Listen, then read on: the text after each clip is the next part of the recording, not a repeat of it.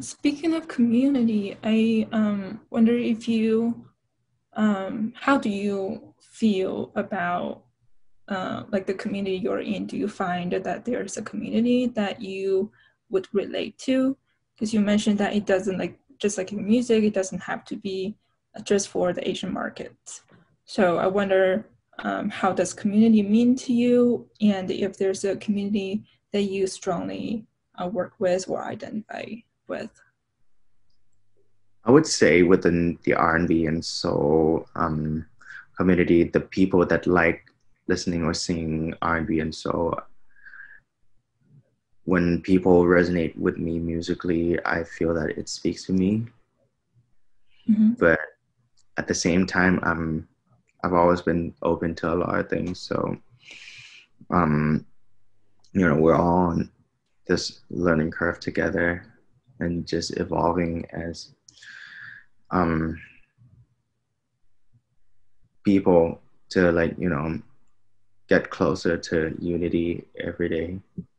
And it's really, really important, like this days and age, that at the end, we're all one race. We're all humans, and if we have good things to offer to one another, that's the key point. But at the same time, we all have to also bear in mind with the fact that um, within the entertainment industry, there's been a lot of infiltrations, and some of whom they don't want, you know, they're trying to disproportionalize um, the representations and just really just really deterring people away from the real talents. Mm-hmm. If you guys know what I mean. Mm-hmm. So connected with that, are there musicians in Thailand that you work with regularly now? Or do you feel like you have to teach them the style, the R&B style? Do you have, regular musicians that you can play with easily? This is actually one of the hardest questions for me to answer, but I'll try my best and give it my best shot with this. Like I said, I felt like there's a lot to dim down in terms of just like really cultural difference. Mm-hmm. Moving back here in terms of like my style, my like demeanor, and how I portray myself in the society. It's just like it's more on a more demure note. When back in New York or back in the US, it's more of a, you can be more outspoken. At the same time, I respect every culture, but at the same time, I think it's also important to like get the points across. It can be frustrating. It can feel stifled, but at the Yeah. same time, I'm just gonna say that I've always vowed to myself that I'm gonna do my best to get those messages across, no matter what happens. And you know, the yes or no comes after, draining along the way in terms of um, you know, certain circumstances that I'm not able to be myself. But I know that at the same time, I must not lose hope and just really standing my ground with, you know, it doesn't matter what people think that, okay, I don't want to represent that guy. I don't want that guy to like, shine more than me. But if they don't like what they're seeing more, I'm not going to stop doing my thing either if it does get the message across, because that's important.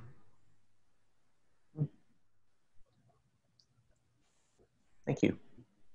the truth is one of the most valuable things out there, then, you know, you can't change any bit of it. The truths are the truths.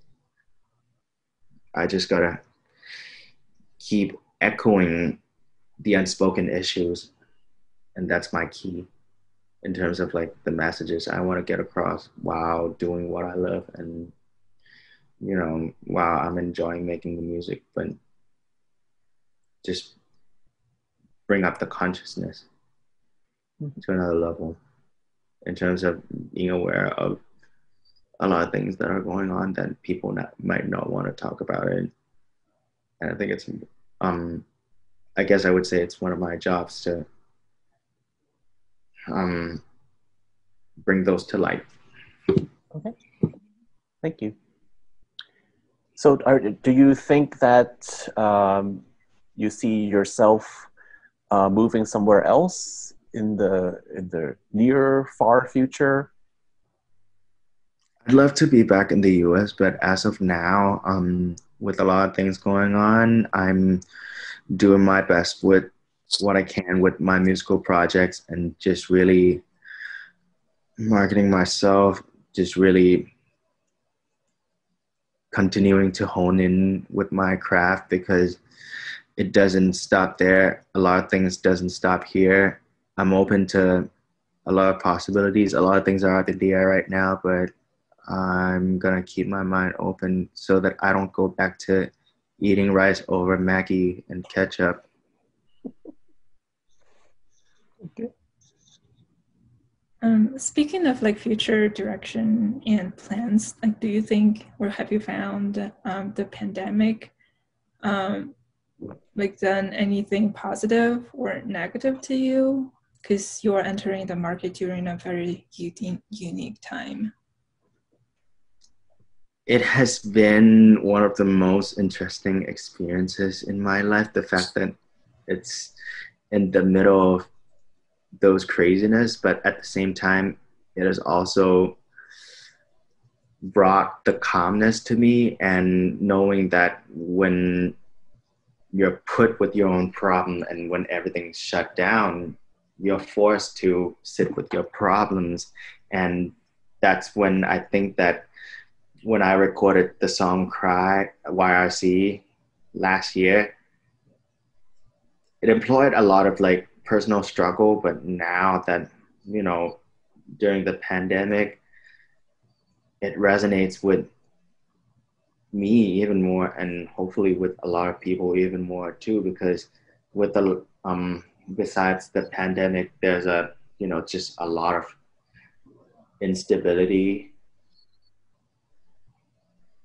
in terms of like, you know, just, it's, if you know what I mean, it's locked down, but there was a lockdown, but then there were like many movements that arose from that, and it's not like peaceful. It's more, there's a lot of bottled up issues that when that happened, then we realized that, you know, time is the most valuable asset that we all have. That's one of the things that I learned, to just really staying present, because you never know when things are gonna take another directions. So did the pandemic change any of the plans you planned for your debut? Absolutely, we had to work around, but you know, there's been a lot of uncertainties. Like, let's say pre-pandemic, there are gigging opportunities available, but with the pandemic bringing everything to a complete shutdown state for a while, and then now that we're beginning to recover, we're still in that stage of uncertainty, but from the peak of the lockdown, what I've learned is that not uncertainty is certainty. So, yeah. So can you tell us what's going to happen on the 16th? What's going to happen on the 16th? So we're releasing the song, and full song can be available on every platform. Okay. And I'm really hoping that people would go listen to that, and if to really reveal the message, I'm just really hoping that people would take time to go back in reverse and get the message out of that. It's one of those important statements that I put in the song, and I want people to hear that. So would there be some sort of live performance or interview or something that coincides with I don't know what a launch party does during during a pandemic. As for that, like with the launch party or the interviews, yeah, what's going to happen at the launch party? Yeah, it's still up in the air. Okay. At the moment, in terms of like besides those stuffs going public on each platform and promotional posts, but we're pretty much open to a lot of ideas. Maybe we should organize I don't know, on the other day this actually came to my mind that we should do like a cry party, like YRC party, invite everybody that has the ID and the password to come in, and probably like for a 1 to 3 hour slot, and then open to the public. People can come in and leave like whenever they want, but the goal is to have people come in and cry. Because I think that I think a lot of people need to let it out.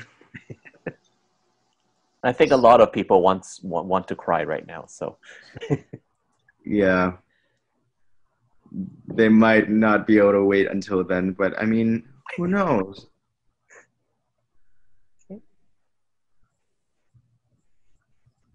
What do you guys think? A cry party, YRC party. That's good. We might have to do Zoom cry, Zoom cry party. Yeah. And we could, damn, if Zoom collabs with Spotify, that would actually be amazing. That, okay, like we'll just set up the tearjerker playlist, probably like 20 songs on repeat for like 3 hours, and people could come in, and then if they can't cry without the music, and then let those music jerk their tears, like bring their tears out, and we all can cry together. Yeah. So are there any questions that we haven't asked that you want to talk about? I think I have a feeling that like we all pretty much like covered a lot on our release, and I'm just gonna leave with the last message that we want y'all to really hear the song out and really take the time to reverse it, because like Tony said at the beginning, it's like an analogy that we have to rewind back to what we have missed out, because a lot of times, even like on my personal end, nowadays there are people that they communicate, they reply, but just for the sake of replying, but not really comprehending. And I think that that's like, you know, that's important for like people to go back, rewind, and review on what they just listened to and to really comprehend on that. So I think that's like one of the few messages that I want to get it out to people. And I think that it's needed, especially in 2020, and I really hope that people would enjoy the music and find solace in that. Great. Runchao, do you have anything? I guess a good last question would be, do you have any future plans beyond this project? So we're planning on just to really keep on making music for as long as we can. YRC is coming out on 16th, and we're planning on releasing other songs on a regular basis, and to keep people in the loop. And since it's the first song, people might not, you know, get the whole idea of like what I really am. And I think that's true with a lot of artists out there that are, you know, on their beginning steps. But I'm not going to give up on that, and just really slowly revealing myself and tell my story in a timely manner. There are times you don't want to give yourself up too soon, but it's more of, there's a lot of like careful plannings that go into it. But all I can say is that months after months, if there will come a time that each single, as I progress, people get more pieces of me, of you know, who and what I really am. So my future plan is to keep this momentum going and let music speak for itself, and slowly revealing you know, other sides of me through my music, and tackle on different subjects that people don't want to talk about, and hopefully we'll be able to spread the message for the better. Thanks. Thank you. Thank you very much. Tony or Landon, do you have any particular closing thoughts? Just want to thank you guys for having us and interviewing. Sorry, my cat's all getting in the way. No worries. We always like cat videos. Yeah.